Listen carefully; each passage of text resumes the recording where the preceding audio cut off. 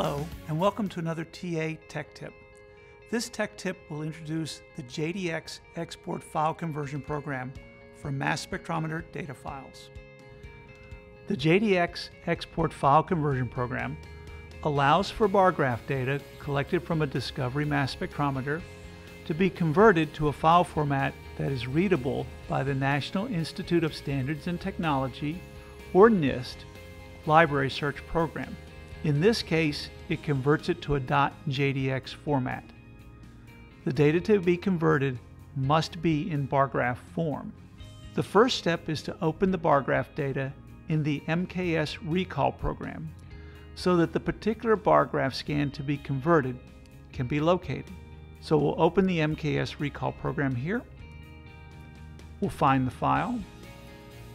In this case, it is data collected from a polystyrene sample run in a TGA. If you have never used recall to look at bar graph data before, notice that 3 windows are opened simultaneously. The bottom window is where the bar graph data of interest is located. Use of the slider allows for searching of the collected bar graph scans until the desired one is located. Usually there will be several bar graphs collected during a decomposition, and one must select the best ones for the library search. So we use the slider until we get to the point where the polystyrene decomposition products are detected. You can continue through to see where the signal drops back down, indicating that the decomposition has ended. So there is a range of data where there are bar graphs associated with the polystyrene decomposition, and we just need to find the scan or scans that we desire to convert. Note that the scan number is given at the bottom of the window. In this case, scan 863 is the scan that I will choose to convert. It has good peak structure. Next, close the file in the recall program. You cannot have the file open in recall and attempt to have the JDX export program open it simultaneously. Open the JDX export program. Load the file of interest using the Select File button. There's polystyrene. Once the data is brought in, we see that the file name is displayed in this field. The start and end scan times are displayed in these fields in a clock time format. You can switch to an elapsed time format if desired. We can see that the start time was 0, and this particular experiment took approximately 1 hour and 41 minutes. If you know the collection time of the particular bar graph scan of interest, you can type that time in the required offset field and then click Find Nearest Scan button. The nearest scan will be displayed in the field below. In this case, we know the exact scan we want, but to illustrate the use of time, let's see what scan is at 1 hour 30 minutes. We'll click Find Nearest Scan, and we see that scan 789 is at this time. I can now refine my search by adding or subtracting time until I find the scan of interest. But of course, I know which scan I want, so I'll just type that scan number into the field. But that is just an alternate way to search for data. The Select Data Stream dropdown should always be set to bar chart.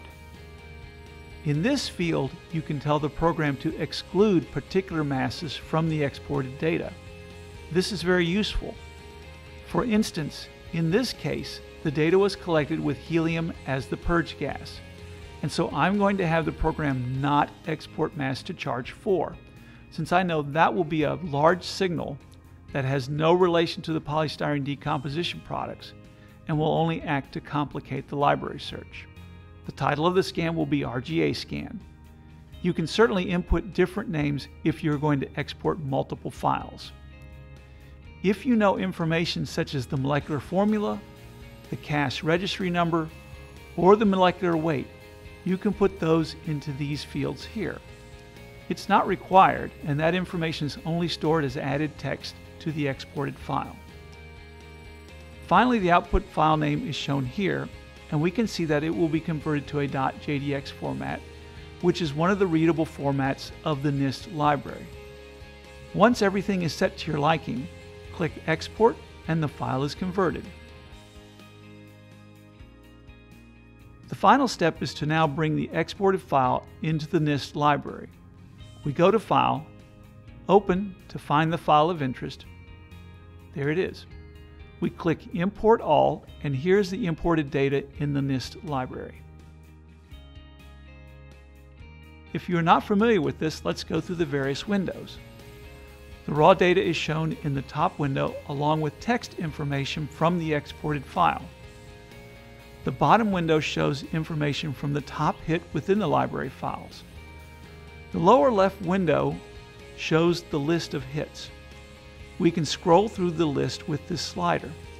We can see that the top hit at a probability of 75% is styrene monomer, and that makes sense. So for styrene monomer, this window shows the library spectrum and structure. The window to the right gives further information. The middle window has a comparison of the library data and the raw data. In this case, we are looking at a head-to-tail comparison, but you can click on other tabs here to see other types of comparisons. In the head-to-tail comparison, the red data at top is the raw data, and the blue data at bottom is the library data. We can click on the Difference tab to see that type of comparison, or a side-by-side or a subtraction comparison by clicking on these other tabs.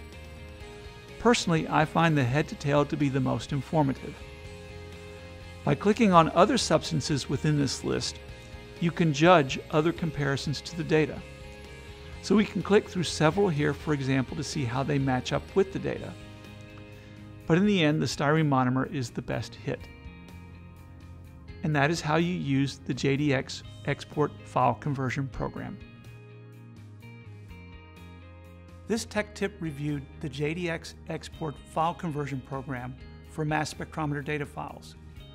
Please stay tuned for more helpful tips from TA Instruments, and thank you for your interest.